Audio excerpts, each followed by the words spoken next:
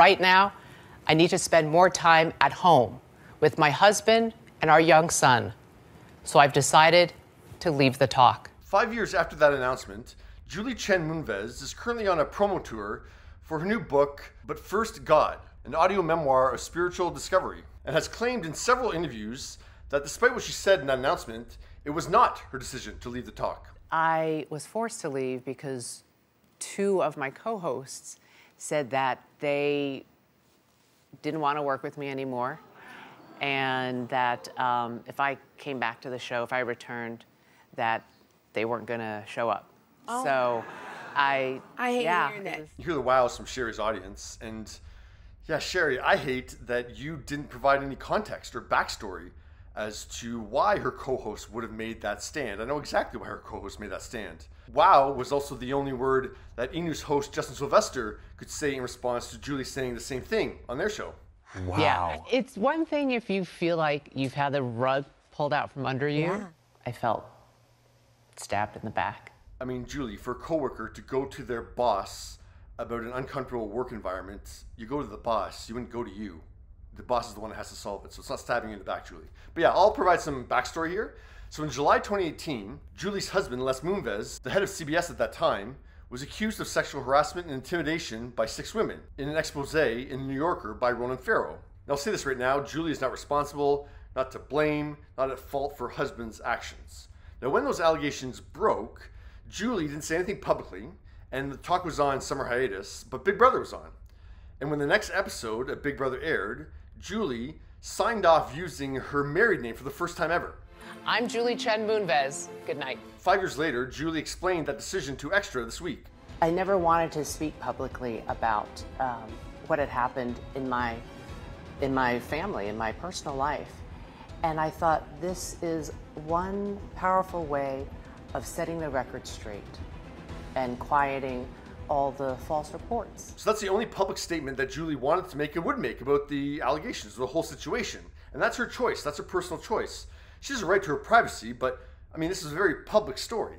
And the nature of Julie's job on the talk is to give her reaction, her opinion, her perspective on the news of the day to share. This is right in the middle of the Me Too movement. They're talking about this constantly on the show. Almost every day they're talking about this on the show. There are 2 words that are not in the book, and that is Me Too. Your husband left CBS at the height of the Me Too movement. What do you think of the movement and this idea of believe her? Well, I think that's getting off track from But First God. We all go through hard times in this world, in our life, and mine are not over just because I found Christ.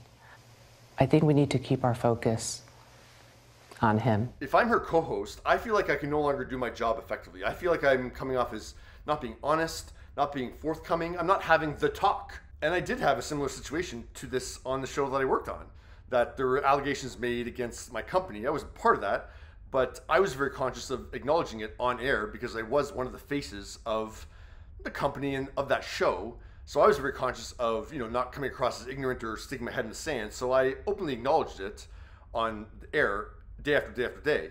And there was one interview that I did with someone who was accusing another show of mistreatment, but there were parallels there. And when I did that interview, I made sure to acknowledge the parallels because it would have looked silly if I didn't.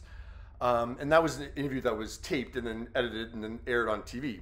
I didn't see the edits. I didn't see it air on TV. I became aware of it once it was put up on YouTube, and I saw the comments that were starting to be put up there that were saying, how you're a hypocrite and how can you not acknowledge what's happening in your own house, so to speak. And I watched the edit, and all that stuff had been cut out of me acknowledging that it was happening at the company that I was working for. All of that was cut out, so I looked like a fool.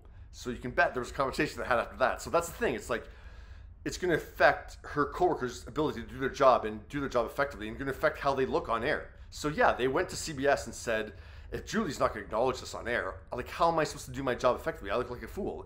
Like, she's got to acknowledge it on air or I'm gone. It wasn't a situation of out of nowhere being like, it's me or her. No, it was, if Julie's not going to acknowledge this on air, I can't do my job. I have no doubt the bosses at the talk had a talk with Julie and said, if you're not going to acknowledge this at all on air, like, I don't see as a show, I don't see how we get around that. So ultimately, it was Julie's decision to not talk about it on the talk, and so she had to leave the show. Like, how do you do that job where you're supposed to talk and weigh in on topics, but you're not going to acknowledge you're part of one of the biggest headlines right now? Like, I mean, it's just a nature of that job. Like, I mean, when Kelly Ripa wasn't on air for, like, was it 3 or 4 days? When Michael Strahan announced that he was leaving, when she came back, she had to acknowledge it on air. When Ellen's show was accused of mistreatment of staff, she had to acknowledge it on air. She had to talk about it. Like, there's just no way of just, you can't skim by that. Julie Chen had to talk about it in some kind of sense. And on this book promo tour, Juju Chang on Good Morning America did go there with Julie, as she should have, because Julie talks about it in her memoir. It's not off limits. It's in your book that you're promoting, Julie. But did you ever ask him if these allegations are true? But that's not what we're here to talk about. But of course, yeah. I know my husband. You know, I know my husband. But once again, Julie doesn't have to answer for the allegations against her husband. Absolutely not. But I mean, she's talking about those times in her book. Those are fair questions to be asked of you, Julie. But I don't like what's happening here with this promo tour, that you're trying to turn this into that you're a victim and making it seem like your co-hosts stabbed you in the back. They didn't stab you in the back. You weren't going to do your job anymore, so how could they do theirs? What are your thoughts?